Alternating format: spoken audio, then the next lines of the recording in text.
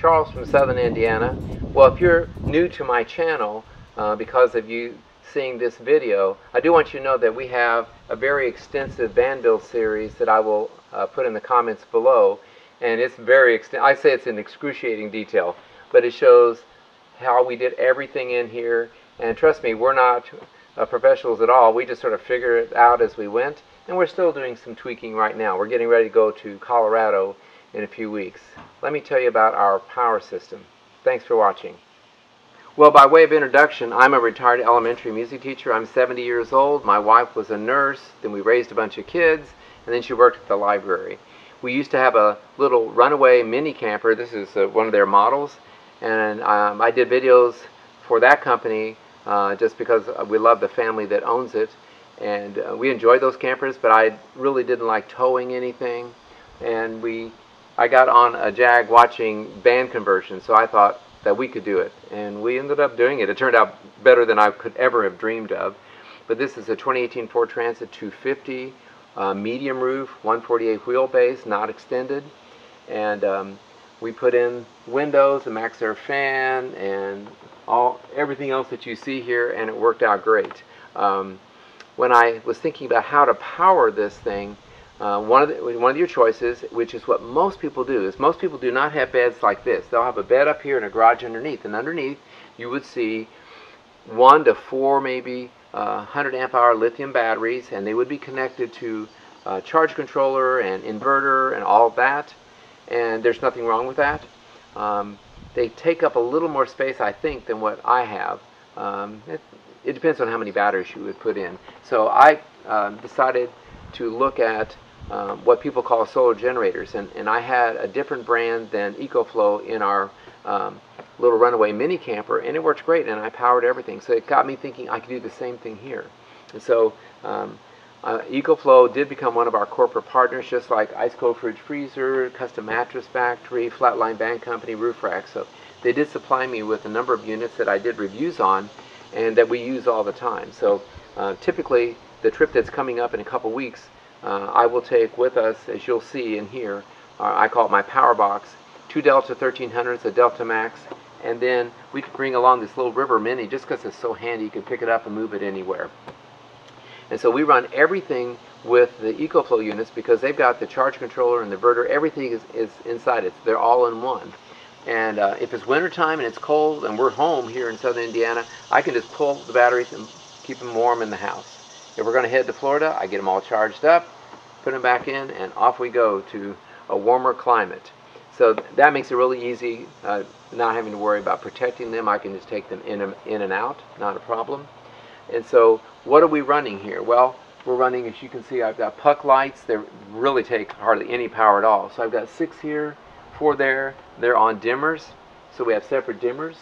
We have a max air fan that is very efficient. It does not take a lot of power.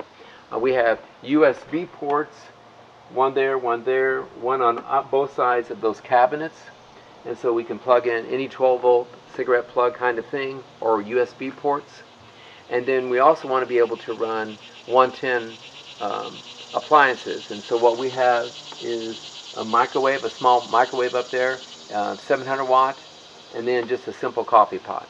And so we can run those. If we're on shore power, I run everything on shore power. I do not use the Ecoflow batteries at all. I use an inverter, and it feeds a 12-volt system that you'll be seeing shortly underneath here. These 3 units, I've got all the cords for plugging in the 12-volt to feed a fuse block in there. I've got it long enough so that the battery here or the 2 here, it can reach. I don't have to pick them up and take them out.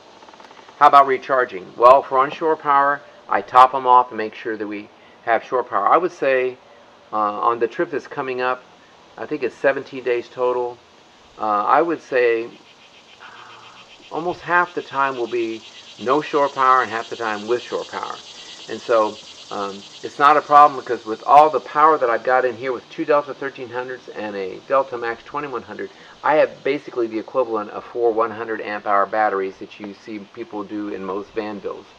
And so shore power, I keep it charged up. How else do I do it? Well, I've got solar. I don't really depend on that. To me, that's more of topping off a battery.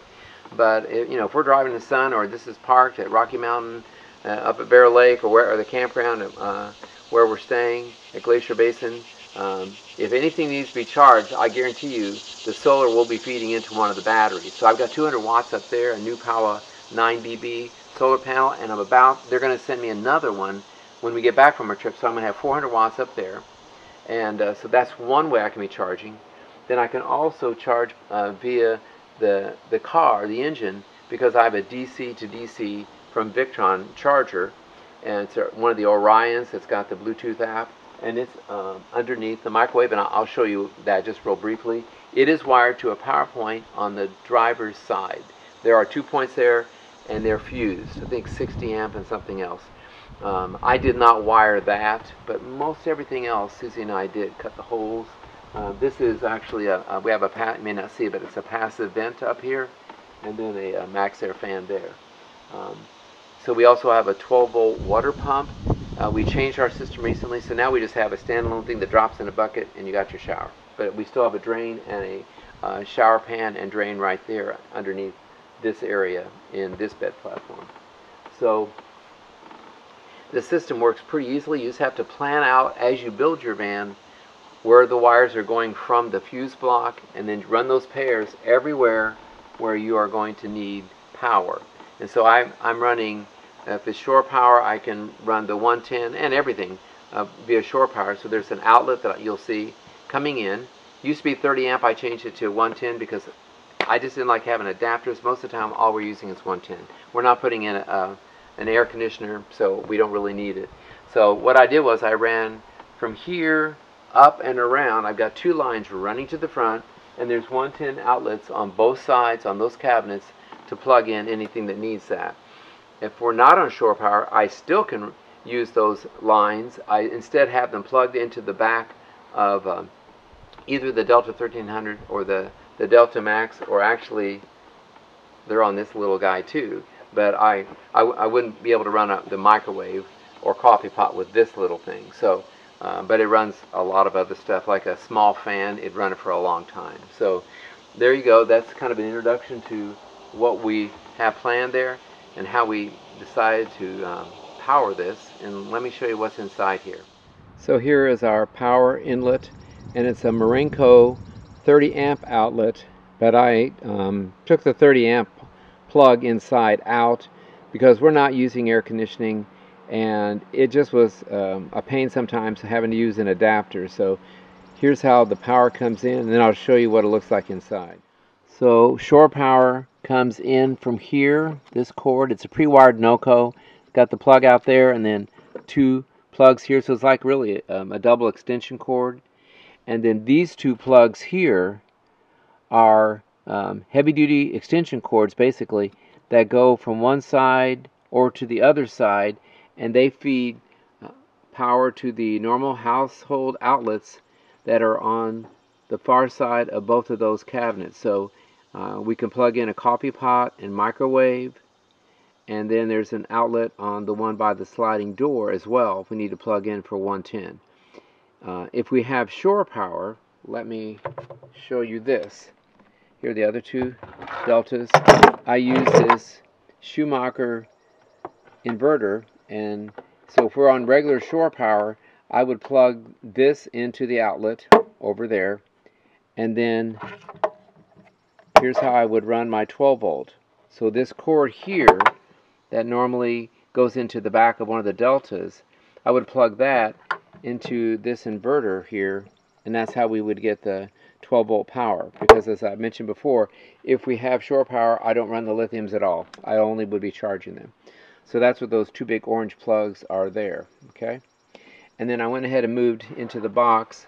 Here again is a 12 volt plug, and then this is the cord for solar. So I've got it's plenty long, and so I can run it to either box, and that's going up to the roof to a new Power 200 watt solar panel, soon to be 2 of them, so it'll be 400 watts coming in, and it's just standard MC4 connectors over here. And then the new DC to DC charger I had Red's Custom Design put this in for me, and they ran heavy duty cables, and so this is another XT60 connector, and it runs to the front, and then I'll show you the DC to DC charger right now. So here we have our BL60D ice cold dual fridge freezer, and we could run it off of 12 volt or even 110 if we wanted to. So when we have shore power, I have that choice. And then here's our Orion Smart DC to DC charger, and it runs from the power point on the other side of this seat. It's just a little panel that pops off. A lot of people don't know that it's there. I didn't know. And so it's got two places where you can run a lot of stuff from. And so I've got the wires going that way, and then these wires are going through the bed platform back there to that connector that you'll see. And it terminates in an XT60, which is how you plug in solar or power from a DC-DC charger into any of the Ecoflows that I've got back there. So it works really well, and it's out of the way underneath the microwave here. Works out great.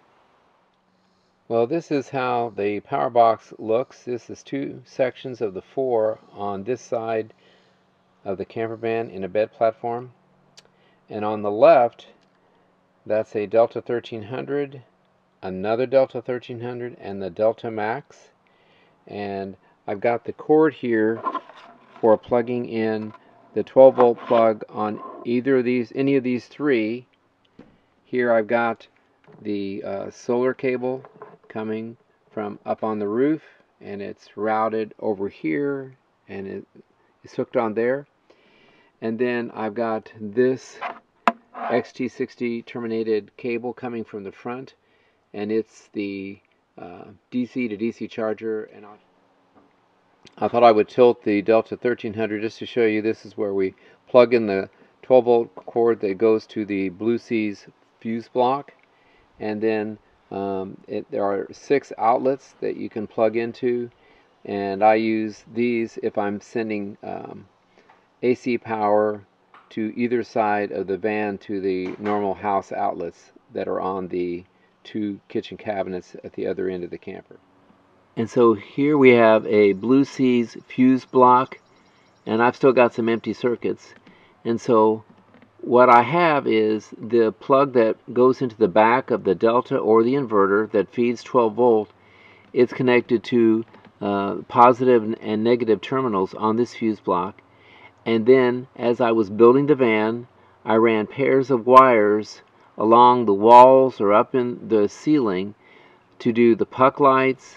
I have a separate line running to the Max Air fan. All of these have small fuses on them, and I'll pull the cover off and show you that. And I have extras, so I'm always set for that. And there's a pair of lines running up to the 2 groups of puck lights. I have a group of 6 and a group of 4, and they run to separate dimmers for the front and for the back. And then I have lines running on both sides of the van from this fuse block to USB ports that are on the cabinets, both on the front and the back. And so that gives me plenty of places to plug things in. Then there is a separate line that runs to the IceCo VL60 dual fridge freezer that's up front as well. And that's really my only thing that I make sure is running all the time when we're on a trip. So, well, there you have it. It's a pretty simple system. Drop in batteries, take them out when I want to, easy to recharge, multiple ways of recharging the batteries, and it gives me a lot of flexibility. If I'm on shore power, I avoid the batteries altogether. If we're not on shore power, I can keep the fridge running. That's the only thing that has to run the whole time. So I always make sure that I've got 12 volt power either from a battery or from shore power through an inverter, keeping the IceCo fridge freezer running. So it's worked great for us, and it's just an option for you to consider.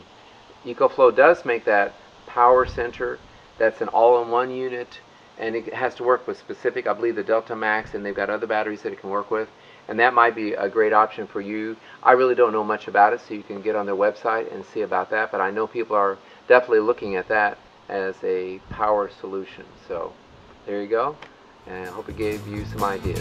Thanks for watching.